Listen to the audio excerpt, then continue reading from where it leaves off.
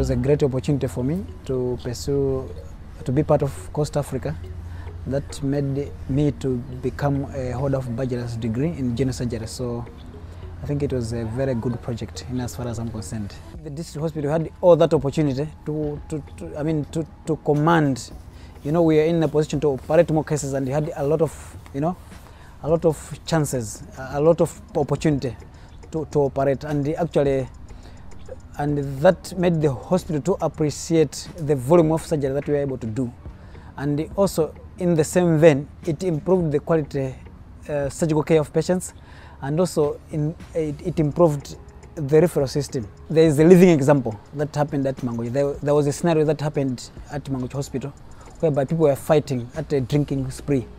And this guy had multiple stabs in the abdomen, and he came to the hospital in hypovolemic shock. So we had to be very vigilant, and because he had a penetrating abdominal trauma and was bleeding a lot, so we had to save his life. Because in a way that if there were not competent people to handle this case, this patient could not have survived. Because what it meant was to refer someone from Mangochi to Zomba Central Hospital. We are talking of at least 200 kilometers. So a bleeding patient transported in that distance could not have survived.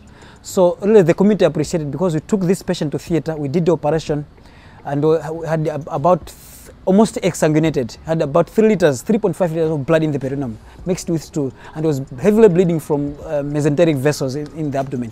And we had to close the taps, the bleeding vessels, we had to close the perforations, and the patient survived, got blood.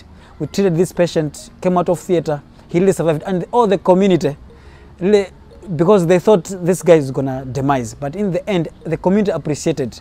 Everyone, we are now, because of the nature of the operation that we did and the incident alone, it attracted a lot of interest, and people were keen to know, who are these guys, where are they coming from?